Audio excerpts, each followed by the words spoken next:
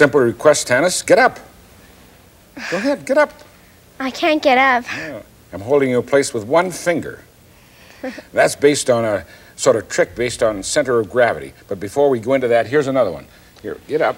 Okay. Come over here and stand. Put your feet against like that, your heels, and stand up tight like that. Now, without bending your knees, pick up the little red bell. I can't pick it up. No. There are two tricks based on center of gravity. Have you ever heard of that? Yeah, I've heard of it in school. Okay, what is the center of gravity? The base of where you're standing or where something is. Something like that? Yeah. Well, maybe we ought to really take a good close look at it so I'm sure you understand it. Here is a block of wood, see? Black. And here is its center of gravity. It's an imaginary point where gravity seems to be pulling down on the whole block.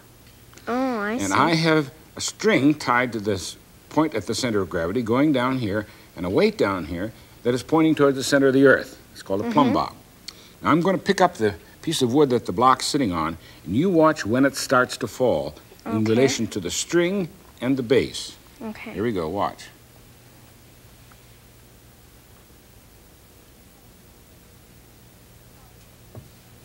It falls just as the line passes the base. Right. So something is in balance as long as its center of gravity is supported. Yes. And in this case, by the base. Now, you have a center of gravity, too, an imaginary point someplace about there on the other side of your stomach. And how come you're not falling over? Because my feet are holding me up. Right. That's your base in this case. Yes. And when athletes want to be prepared, not be pushed over easily, what do? They get down like this. Yeah, See, make they're their base wider. Base so wider. they can be sturdier You're so right. they don't So they can't be pushed over as easily. Yeah. Okay. Now that you get that idea, go over and sit down in the chair again. Okay. Okay. Now get up. Okay, do it again slowly and watch what you do with your body. Where's your base now? Right where I'm sitting. Yeah, and where do you want to put it? On my feet. The center of gravity is going to change from the chair to your feet. Now watch, very slowly. Watch what you do. I lean over so I can get my base, the center of gravity to my feet. Over to your feet. Yeah. Okay, and then sit down again.